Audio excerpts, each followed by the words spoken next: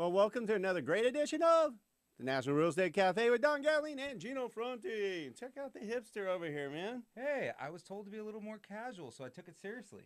All right, so we're just your friends giving you updates on a daily basis of what's really happening in the real estate and stock markets and so much more. Today we're going to touch on something a little different today, huh? The back. Yeah, touch is kind of a bad word because people are still touchy about this subject. But the reality is they're a necessary part of the mortgage market. And what we're talking about today is subprime mortgages. Oh. Sorry. They're called non-prime this time around. I don't know. Everybody calls them subprime. Let's go to this first slide here. All right. As you're going to see, they're back. Subprime mortgages became very popular, and everybody thinks, what is a subprime mortgage? Basically, it's a mortgage for those who don't fit in the small box. There's this tiny box that most of us fit in depending on credit score, income requirements, asset requirements, debt-to-income requirements, and so forth.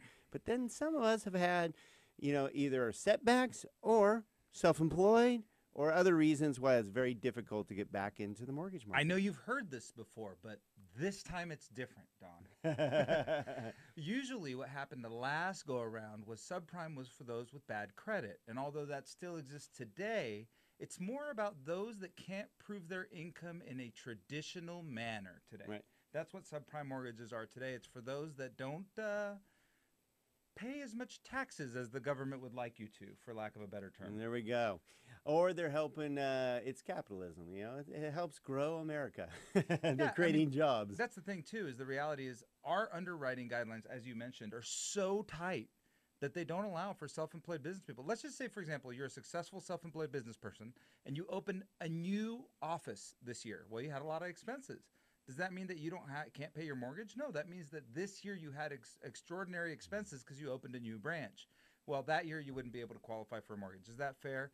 No, not necessarily, and that's why these alternative products are coming to market. And the alternative products, basically, it's all based on risk. Is the interest rate a little higher? Is the down payment requirements a little higher? Yes. But it gives you an opportunity to at least get into a home, and you're proving that you're able to get into a home based on the amount of equity that you're giving the lender to offset the risk plus the higher interest rate. Yeah, I'm going to call this old school lending. Before Fannie Mae, Freddie Mac, and automated underwriting systems existed, this is how decisions were made at your local bank.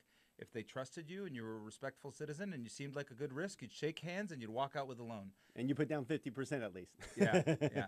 So a lot of these are at least 30% down. We're not doing 100% subprime mortgages with people that haven't made a mortgage payment in 6 months.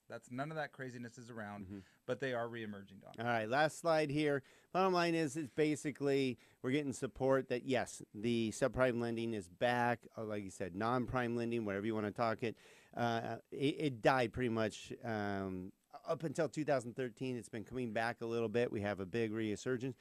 But it's at least enabling us to offer a lot of you the opportunity to get into a home. So you should look into it if you didn't think you could. And you heard it here first. If we deregulate and 2 letters come out of the Dodd-Frank Act, QM, go away. If those go away, you're going to see a lot more non-prime lending. You're going to see this market loosen up. All right. So right here in the National Real Estate Cafe, letting you know that there are ways for you, your friends, people you know, to get into a home because there's nothing like home ownership. I think we're like, we're going to share later. We're way down the list on percentage of homeowners here in the U.S., and we'll share that later. It's pretty sad, but check this out every single day on your phone by texting NREC to the number 58885, or check out our website at nrecafe.com.